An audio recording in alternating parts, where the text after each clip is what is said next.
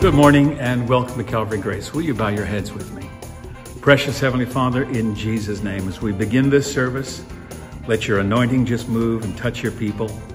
Father, Lord, wherever they are this morning, whatever room they're in, whatever situation they're in, Father, just move right in.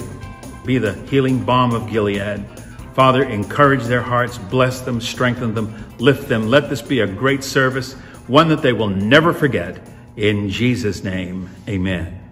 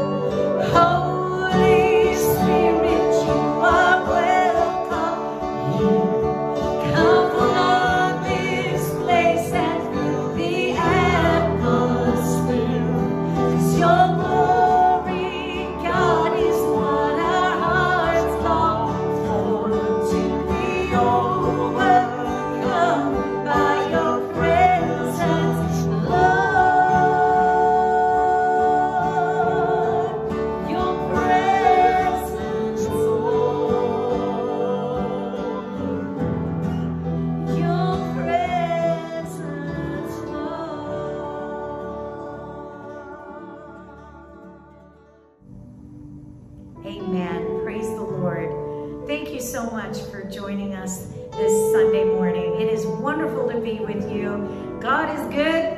All the time. And all the time. God is good. Amen. Praise the Lord. Okay, so this morning is going to be an awesome service. I know you're going to be blessed. Stay tuned. Praise the Lord. Now, as you know, we're meeting in our homes today. And we thank you for your understanding, and we're doing our absolute best to comply and fulfill the requirements that are expected of us. In the meantime, as far as we know, we'll be meeting again at the church very soon. Stay tuned. Keep your eye on Facebook. Those of you that are on Facebook. Those of you who are not, we'll contact you and let you know the updates of when we'll be meeting back together again. And we know it's going to be very, very soon. Praise the Lord. In the meantime, you can see us on, or you'll be seeing our services on Facebook, on YouTube. Don't forget to like us, subscribe, and push the little bell. And also, while you're watching this morning's service, be sure and use the Donate Here button on our website. If you're not comfortable doing that, we're going to have an opportunity for you to come Sunday morning between 11 a.m. and 1 p.m. and you'll be able to give your offering. Stay in your car and we'll be watching for you, and a representative will come out with their mask on and a screen on, and all you have to do is wind your window down just a little bit and hand over your offering. Amen. All right, well, why not let's give our tithes and offering. I'm just going to pray for the offering. Father God, we come to you in the name of Jesus, and Lord, we just thank you for this time. We thank you for the opportunity to minister into your kingdom. Thank you, God, that you have given us all that you have, that you bless us with everything daily, Lord. All the needs that we've ever had, you've met for us, Father. And we just give you praise and glory, and we worship you, Lord, and thank you for the opportunity to minister into your kingdom. In Jesus' name we pray. Amen. Amen. All right.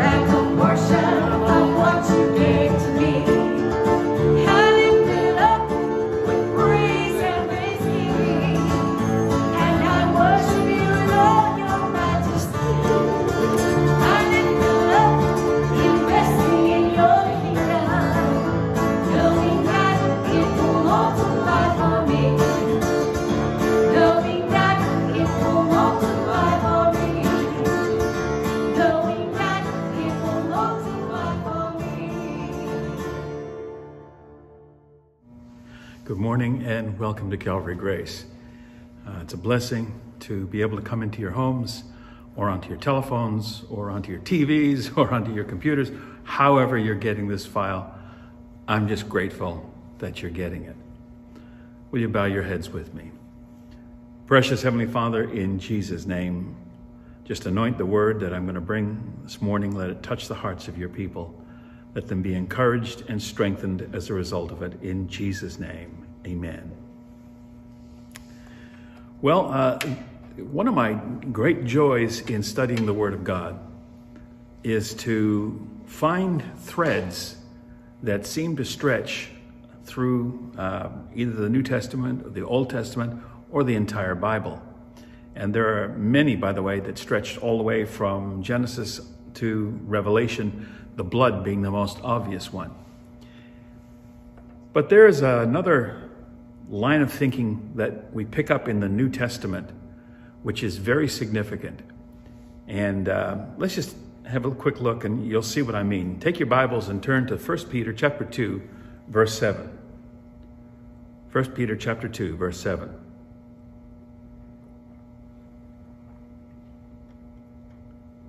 It says, "Now to you who believe, this stone is precious. But to those who do not believe, the stone the builders rejected has become the capstone, and a stone that causes men to stumble, and a rock that causes them to fall. They stumble because they disobey the message, which is also what they're destined for." Now watch this next line. "But you're a chosen people, a royal priesthood, a holy nation, a people belonging to God, that you may declare the praises of him that called you out of darkness and into his wonderful light. Once you were not a people, but now you're the people of God. Once you had not received mercy, but now you have received mercy." Come back with me to verse 9. "But you're a chosen people." Not the chosen, but a chosen. Significant difference. The chosen people were, to begin with, Israel. But God has now called us, the Gentiles, a chosen people. A royal priesthood. And here's a line of thinking that seems to carry right the way through the Bible and particularly through the New Testament. This idea of the believer being a priest unto God. In the Old Testament, an unusual statement is made, which is picked up by the New Testament and is quoted. Take your Bibles, turn back to Exodus chapter 19, verse 4 for a moment.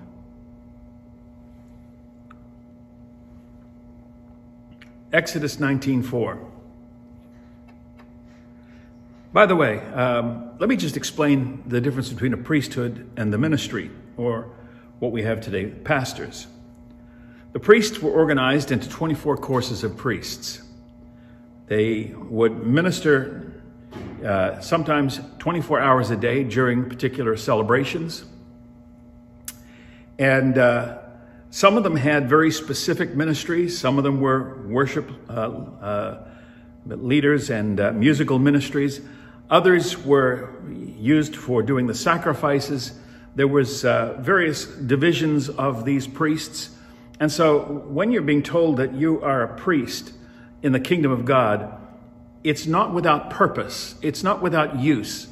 It's not that you're supposed to wear a clerical collar and walk around saying, "Our Father." There is something greater, something more powerful being said here. And it's different to being a pastor. We believe in the priesthood of all believers in Jesus Christ. All who are saved, according to the Word of God, are going to be in this priesthood ultimately. You're in Exodus chapter 19, verse 4. Let me read it to you. It says, you yourselves have seen what I did in Egypt, and how I carried you on wings of eagles and brought you to myself. Now, if you obey me fully and keep my covenant, then all nations, then out of all nations, you'll be my treasured possession. Although the whole earth is mine, you will be for me a kingdom of priests and a holy nation. These are the words you're to speak to the Israelites. Although the whole earth is mine, He's zeroing right in now on Israel. You'll be for me a kingdom of priests and a holy nation. So right there we see that the priesthood is going to be larger than just the Levites or those of the descendants of Aaron. There's going to be this entire group or nation that he's speaking to here when he says to them, you will be for me a kingdom of priests and a holy nation. Let's just try and bring that together a little bit. Turn to Revelation chapter 1, verse 4. Revelation chapter 1, verse 4. And it says, John, to the 7 churches in the province of Asia, grace and peace to you from him who is, who was, and who is to come, and from the 7 spirits before the throne, and from Jesus Christ, who is the faithful witness, the firstborn from among the dead, and the ruler of the kings of the earth. To him who loves us and has freed us from our sins by his blood, he has made us to be a kingdom of priests, to serve his God and Father. To him be glory and power forever and ever. Amen. Here it is, a kingdom of priests. A direct quote from what he said back here in the book of Exodus. So the thought that starts out in Exodus specifically aimed at Israel, now being brought forward in Revelation chapter 1, verse 6 actually, speaks to us. Not only to the Israelites that may get saved, which would make them part of the church, but to us as well. He has made us to be a kingdom of priests. Now, by the way, the King James reads kings and priests. And the problem with that is that I've heard people actually preach and teach that some are going to be kings and some are going to be priests. No, that's not what it's actually saying. It's a direct quote from the Old Testament. And from the Old Testament, it's very clear, we're a kingdom made up of priests. We have a king, we live in his kingdom, and we are priests that serve him. We have access to him. You know, the priests had access to the holy place. Not all of them had access to the holiest of holies, but they had access to the holy place. They had religious duties. They served the Lord day and night. And we will serve the Lord day and night. That will be our job and our joy and our privilege for eternity. He has made us to be a kingdom of priests to serve his God and Father. To him be glory and power forever and ever. Amen. It's a remarkable thought when you think about it. That's how close we'll be. That's the access that we'll have. We will be those that serve in his kingdom, in his, if you will, even in his palace, in his throne room, up into the heavenlies itself. Of course, to begin with, it'll be the 1,000-year reign. And the Bible says we will rule and reign with him.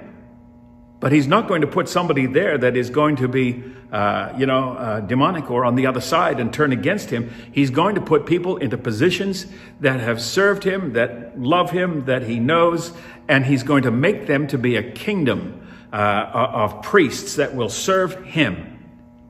In Revelation 20, verse 6, it says this. In fact, take your Bibles and turn to Revelation 20, just a few chapters over from Revelation chapter 1, say 19 chapters over. Revelation 20, verse 6. It says, blessed and holy are those that have part in the first resurrection. The second death has no power over them. They will be priests of God and of Christ, and will reign with him 1,000 years. So during the millennial reign, we will be priests of God, and specifically of Christ, and we will rule and reign with him. You see, when we talk about pastors and ministers, that's for now. That's for here. That's for today. That's for the equipping of the saints, the building up of the church, and so on. But when we talk about this priesthood that's to come, it's in the future. It will come, and Christ will bring it about. After the rapture, the 7 years of tribulation will break out down here. At the end of that, the Lord will come back himself. He will touch down in a place called Basra. And he will march from there all the way up to Jerusalem. The Bible talks about treading out the winepress of his wrath. When he arrives in Jerusalem, he will appear to be covered in blood. And they'll actually say, who is this coming from Bozrah, whose robes are stained red with blood like wine? And he'll answer, it's me. I have come. Me and me alone have come to fight this battle. And there was nobody to help me. I did this myself. And, he will set up his kingdom. He'll vanquish the enemy that has raped the women and nearly destroyed the city. It'll be 2/3 destroyed. He will come in. He will, with the breath of his mouth, simply destroy the enemies that have come to destroy Israel. And he will finally set up his kingdom on Mount Zion. And by the way, Mount Zion, there will be topographical changes. Mount Zion will become higher than any other mountain on the earth. It will be beautiful for situation. The joy of the whole earth is Mount Zion on the sides of the north, the city of the great king. It's going to be absolutely remarkable. He will rule and reign from there. And that's where this priesthood kicks in. We will rule and reign with him. Now, ultimately, any decisions we've made will be under his authority, under his direction, under his leadership. And the Bible says here we'll rule and reign for 1,000 years. Take your Bibles and turn to Romans chapter 15, verse 15. Romans 15:15.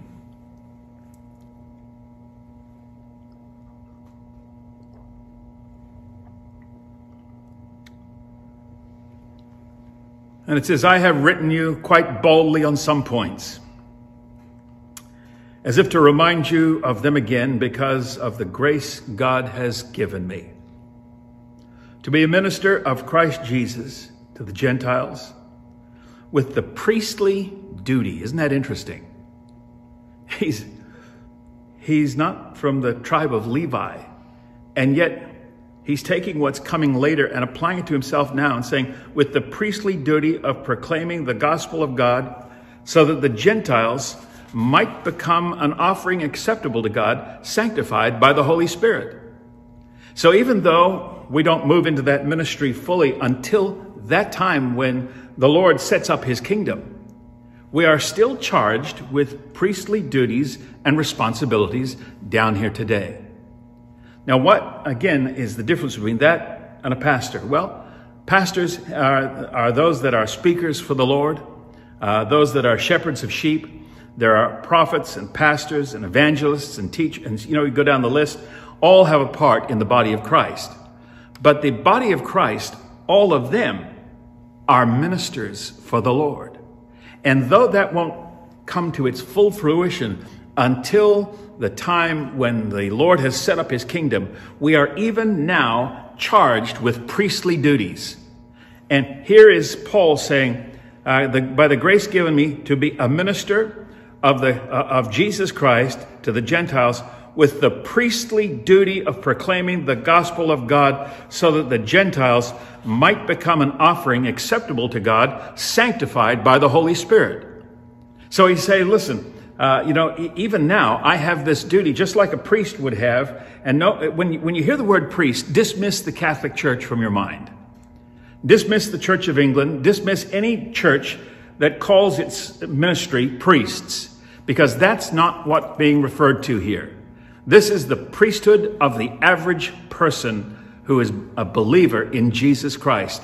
This is not a group of people that wear priestly robes, that wear collars, or that are able to quote special rights over people. This is not that group of people. Dismiss that from your mind entirely and think more of being charged by God to take his word and to take it to the world today, and in the future you'll rule and you'll reign with him under this authority of being a priest in his kingdom. Well, in 2 Corinthians chapter 4, it says this. 2 Corinthians chapter 4, verse 1. Therefore, since through God's mercy we have this ministry, we don't lose heart. Rather, we renounce secret and shameful ways. We don't use deception. We don't distort the Word of God. On the contrary, by setting forth the truth plainly, we recommend ourselves to every man's conscience in the sight of God. We don't use deception. Some years ago, there was a man who claimed to have a tremendous gift from God. And he could call people out of the audience, tell them their name, tell them why they're there, why they came, and tell them that God had told him this, and that in fact, God had given him a message for them personally. Now think about the impact that would have on your life.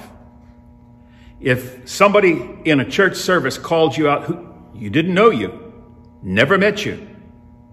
And by the way, this man didn't operate in churches, he operated in auditoriums. And so the congregation was not necessarily his congregation. But he would call him out, he would say, there's a John Smith over here to my left. Stand up. Now, John, you're here tonight because you have a sore left knee and you're praying for your daughter. And God wants you to know this, this, and this. Very impressive. Until one day, a man who was a faker, a magician, saw this act, and it was an act, and he decided to come back the next night with radio equipment. So he came back the following night with sniffer equipment to sniff out the signals that were being sent to this man. And so what he began to hear was this preacher's wife in a back room telling him, now go to the left, 3 rows back, the man's name is John, he's the 4th seat in, and here's why he's here.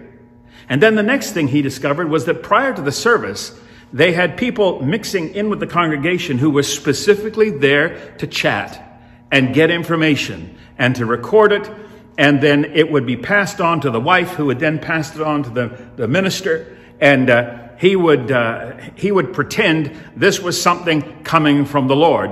Well, now what happens if you had this word of knowledge, so-called word of knowledge, over your life, and it is revealed to be a deception? How destroying would that be to your faith? Rather, we have renounced secret and shameful ways, and we do not use deception. Nor do we distort the word of truth. By the way, that man repented, and within about a year or so, he was back on the platform doing exactly the same thing. Nothing changed. People's memories were quite short.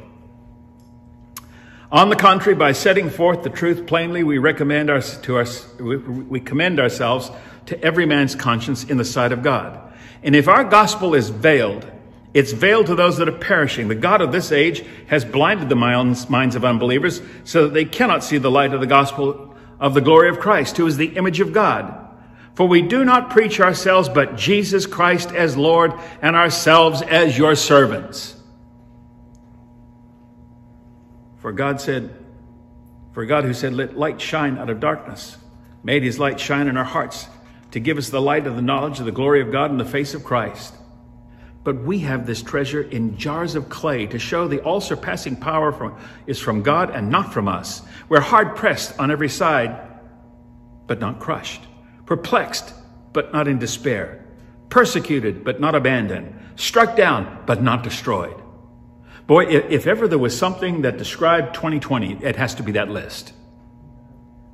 We are hard-pressed on every side. You know, everywhere you go, you've got to wear one of these silly little masks. And still, we're not crushed to death. We're perplexed. We don't really understand why the world is doing what it's doing, but not in despair. You know, okay, we're down, but we're not out. Persecuted, but not abandoned. There are many churches, ours included, that sit empty this Sunday morning because of a law that I think personally is unjust. I believe in obeying the law, but I believe it's unjust. Persecuted but not abandoned. Struck down, but hey, we are not destroyed. Upon this rock I will build my church, and the gates of hell will not prevail against it. Well, we have this ministry that we have been given, and our competence comes from him. And it's not a ministry necessarily to be a pastor, a teacher, or a preacher. It's a ministry of a priest that ministers unto the Lord. You see, pastors and preachers and teachers minister from the Lord to the people. But this ministry that we're talking about here is from us to him. We are ministering unto the Lord. That, by the way, is what worship is all about. But before we get there, let's take your Bibles for a moment and turn to 2 Corinthians chapter 3, verse 1. 2 Corinthians 3:1.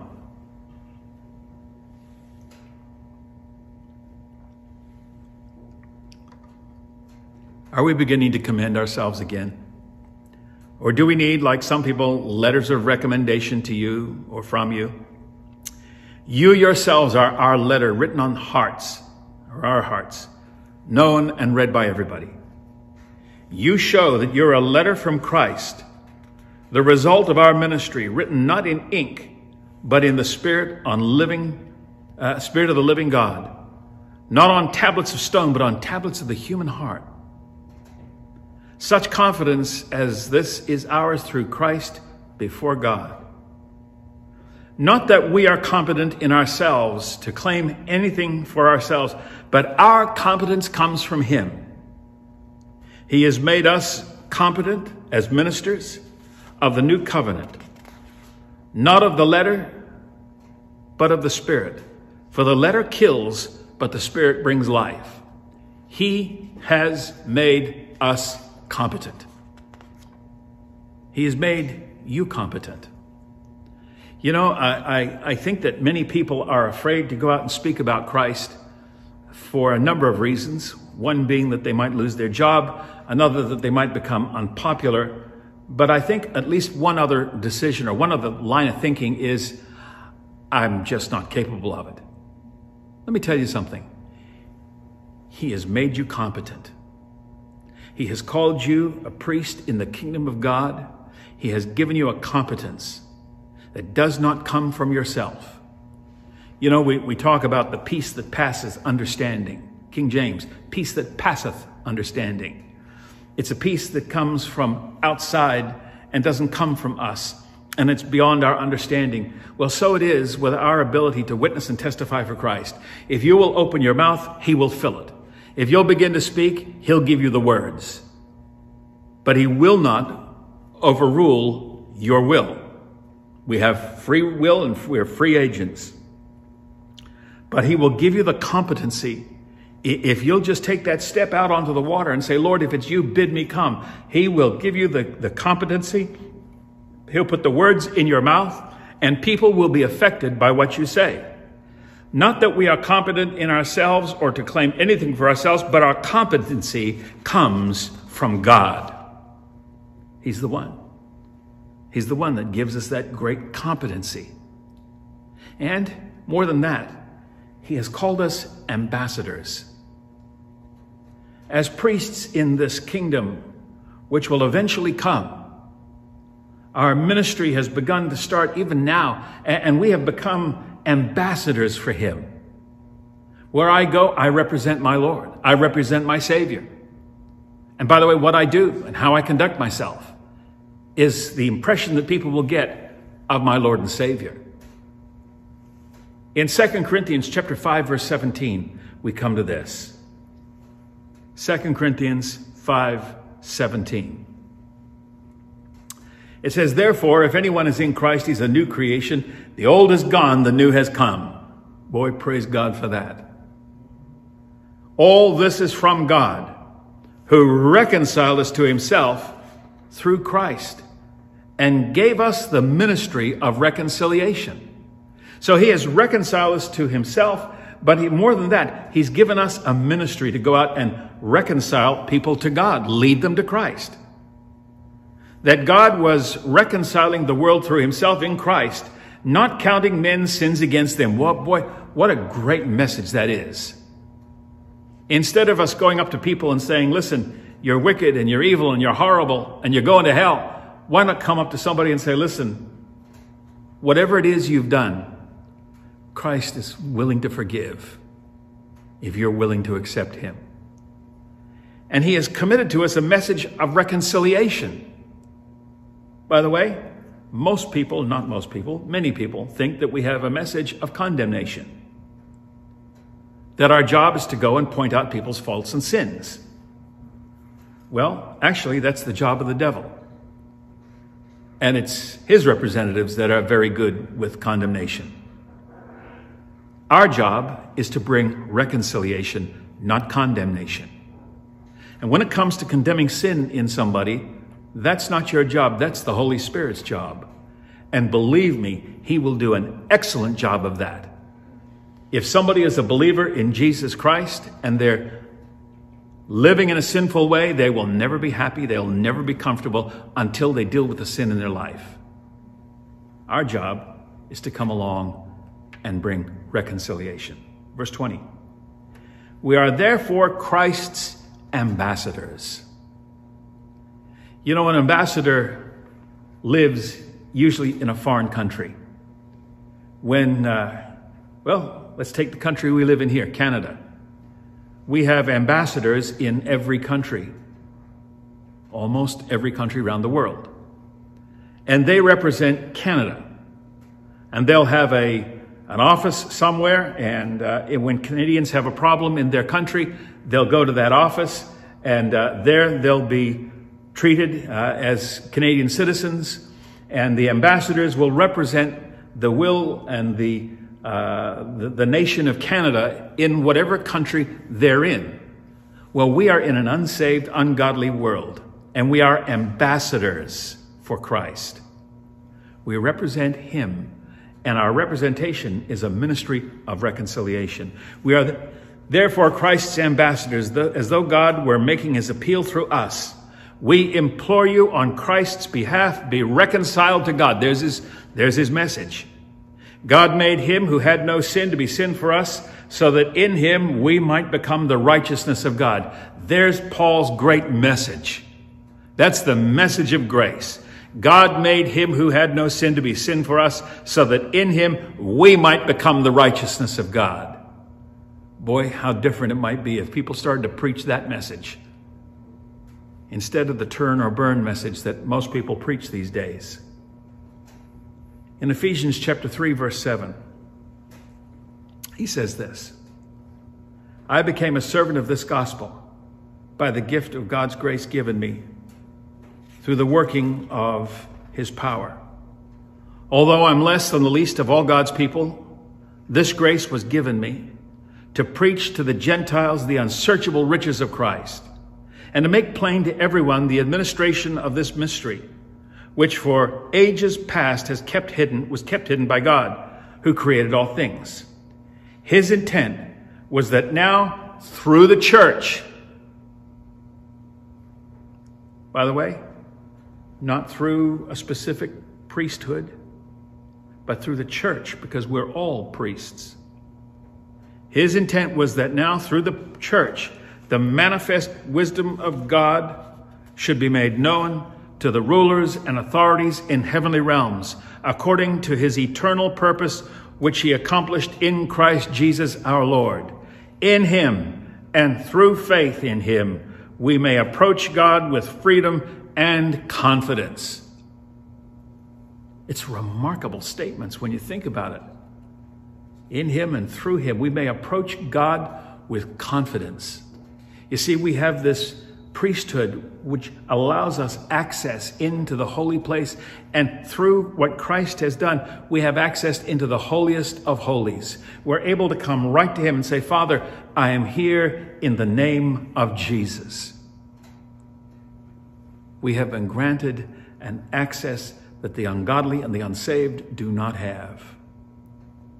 We have a priesthood It's in the order of Jesus and under his authority, under his control, under his power. Well, as those that have a priesthood, just like the priesthood of the Old Testament, there were certain requirements on them. They were required to handle the sacrifices, to clean the temple, to restock the temple, to set things up, and to keep the temple system running smoothly. And we too have been charged with responsibilities as priests. It says this in, where am I here? Romans chapter 1, it says this, "Therefore I urge you, brothers, in view of God's mercy, to offer your bodies as living sacrifices, holy and pleasing to God. This is your spiritual act of worship.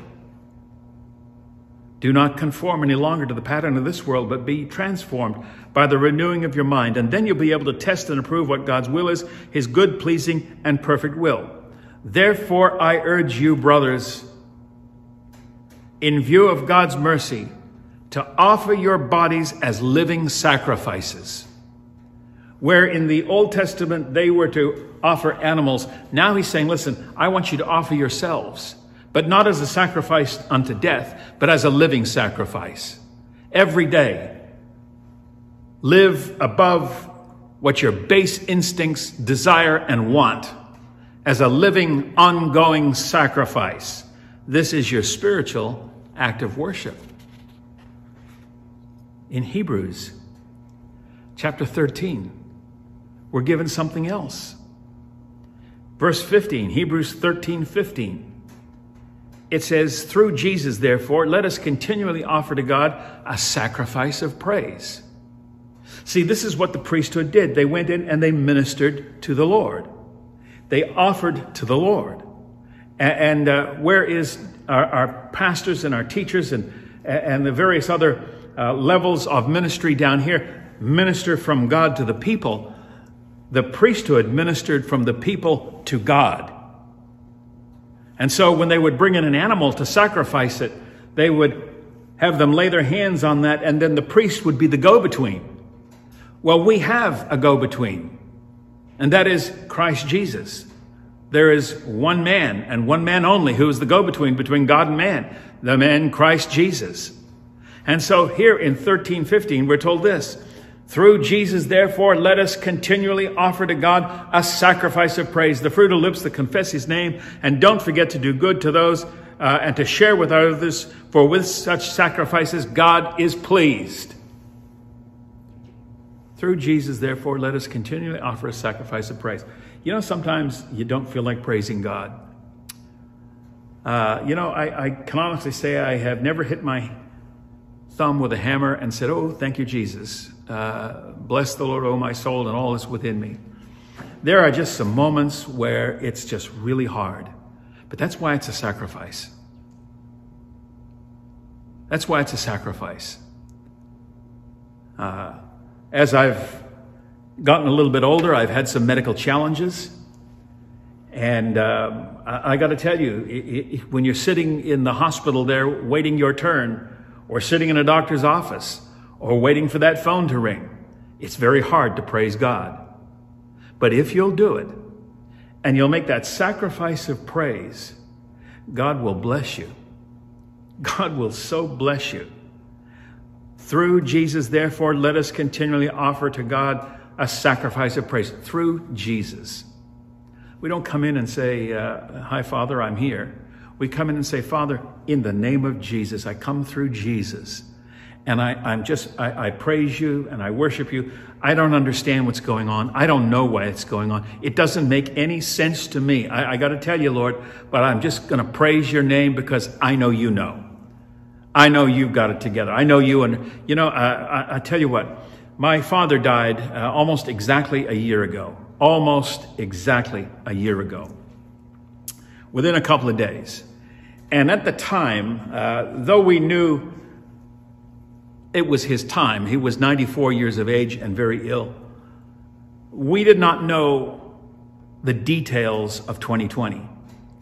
He died in 2019. We didn't know what was coming in 2020. But I can tell you this, had he lived into 2020, this would have been the most horrific experience of his life. Number one, he could not stand to be cut off. He could not stand to be alone.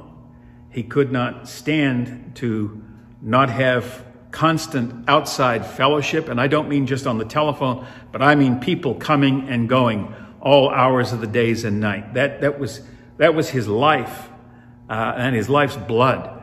There were so many things about, and the fear of not knowing who might be carrying the virus into the house or out of the house.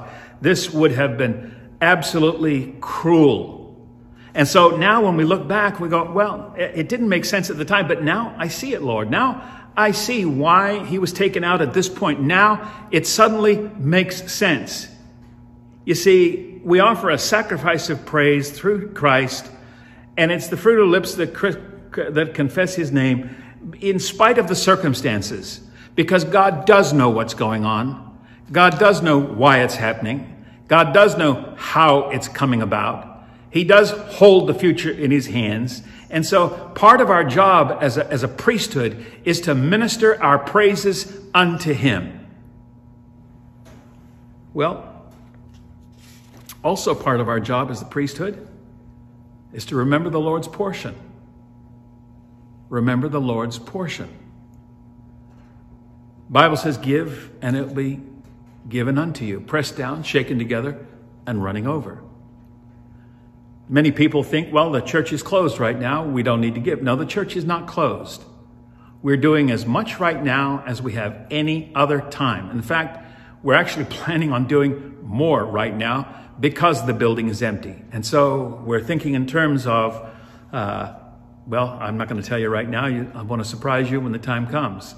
But we're thinking in terms of a lot more things. And the church is not closed. It's not even shut down. It's just that we are unable to all gather in one place at one time. But praise God, you've got a phone and you can listen to this on your phone. Praise God. Many of you have computers and you can listen to this on your computer. And some of you wonderfully tech-savvy people, bless you, are the kinds that can take what's on your phone and put it onto your TV and sit back and watch it on television. How remarkable is that? God has given us this technology to use, and we are using it. Listen, in Numbers chapter 18, it says this, speak to the Levites and say to them, they're priests. When you receive from the Israelites the tithe I give you as your inheritance, you must present a tenth of that tithe to the Lord's as the Lord's offering. Your offering will be reckoned to him as a grain offering and a threshing from the threshing floor or juice from the winepress. In this way, you will present an offering to the Lord from the tithes that you've received from the Israelites. From these tithes, you must give the Lord's portion to Aaron the priest. You must present it as the Lord's portion, the best and the holiest part of everything given you. What is he saying? He's saying, listen, as you receive tithes, as you receive the blessing from the Lord, then you give your portion. You give to the Lord. You don't forget the Lord's portion because you think, well, we're on holiday or the church is closed or something of that nature. There's online giving. We are allowing you to come between 11 and 1 and drop your tithes off here Sunday morning. And don't think, well, there's some huge amount of people out there giving towards this church. You need to know there are people online and there are people on television who have literally tens of thousands of people giving to them. The proof of that is the size of their offices. They are massive, employing hundreds of staff members. We have 2 or 3 people all working free. Know this, your tithes and your offerings are important and will keep this church going throughout this time where we're unable to physically be in the same place. Don't think that your amount is too small. It is not, and it's a blessing, and it will keep the church going. This should not rest on the shoulders of any 1 or 2 or 3 people. It should rest on all of our shoulders. And by the way, I tithe myself. In Romans chapter 5, verse 7, it says this. Pardon me. Revelation chapter 5, verse 7, not Romans. Revelation. He came back and took the scroll from the right hand of him that sat on the throne. And when he had taken it, the 4 living creatures and the 24 elders fell down before the Lamb. Each one had a harp, and they were holding golden bowls full of incense, which are the prayers of the saints. And they sang a new song. You're worthy to take the scroll and to open its seals, because you were slain, and with your blood you purchased men for God from every tribe and language, people and nation. I remember many years ago watching a documentary on TV. I like documentaries. I think you learn something from them, as opposed to soap operas where you learn infidelity. The documentary, this particular one, was on a tribe in, I believe, South America called the Yanomami. And I remember watching them and thinking, I can't believe the grossness of their lives. They would file their teeth flat, no painkiller whatsoever. They just had what I would consider to be the most barbaric of lifestyles. And I remember asking the Lord, right there and then as I watched that, could you save one of them? I mean, would it be possible to save one of them? How would you get a Bible into their language? How would? I had so many thoughts about this. And then finally I let it go, and I just dismissed it. And some years later, on a Christian TV show, they introduced a man who was the chief of the Yanomami. He had gotten saved. And as I understood it, he ordered the entire tribe to get saved. And there was a small revival amongst them as they had come to Christ. Because you were slain, with your blood you purchased men for God from every tribe, language, people, and nation. Now watch verse 10. You made them to be a kingdom of priests, and to serve our God, and to reign on the earth. And there it is again, all the way from Exodus. You've made them to be a kingdom of priests. He starts out and he says, Israel, if you serve me, I'm going to make you a kingdom of priests. And then it's repeated in the New Testament again and again and again. And finally here in the book of Revelation, under the hand of John and the writing of the Holy Spirit, he says, you have made them to be a kingdom of priests, to serve our God and to rule and reign on the earth. And I looked and I heard the voices of many angels, numbering thousands upon thousands and 10,000 times 10,000. And they encircled the throne and the living creatures and the elders. In a loud voice they sang, worthy is the Lamb who is slain to receive power and wealth and wisdom and strength and honor and glory and praise. By the way, that's the job of a priesthood. They are bringing praise to him. And they're gathered around the throne. And they're calling out, worthy is the Lamb who is slain to receive power and wealth and wisdom and strength and honor and glory and praise. And then I heard every creature in heaven, on earth, and under the earth, and in the sea, and all of them singing. You know, a lot was made in the 1970s, 80s, and even the 90s about whale songs. And by the way, I love animals. You have no idea how much I love animals, but there is nothing more boring than listening to the whistling of some whale under the water. And I'm sure there are people out there that disagree, some that can interpret it and know exactly what the whale is saying. I don't. To me, it's just a bunch of squeaking and it's nonsense. But I just imagine that all of the animals are going to sing together. Creation itself is going to sing together and praise him. But those that will be the leading group will be the church, who are in fact a royal priesthood designed to bring praises to the King, to him who sits on the throne. To the Lamb be praise and honor and glory and power forever and ever. And the 4 living creatures said, Amen. And the elders fell down and worshiped him. Will you bow your heads with me? Lord, I just thank you that you have appointed us not just to minister here, but that there will come a time when our ministry will be to you. Father, at the moment we minister into the world that we live in, but there's coming a time when we will minister to you and in your name and by your authority. And we will truly be priests in the kingdom of God. I thank you for that privilege, Lord. Now, Father, use this message to touch the hearts of your people. In Jesus' name, amen and amen. I'm grateful for the technology that God has provided us. And we just want to send you off with a blessing. Father, in Jesus' name, bless your people. Cause your face to shine upon them. Open doors for them. Sustain them. Keep them. Uplift them. Let them, Father, be the apple of your eye. Protect their health in the name of Jesus. Thank you, Lord. Amen.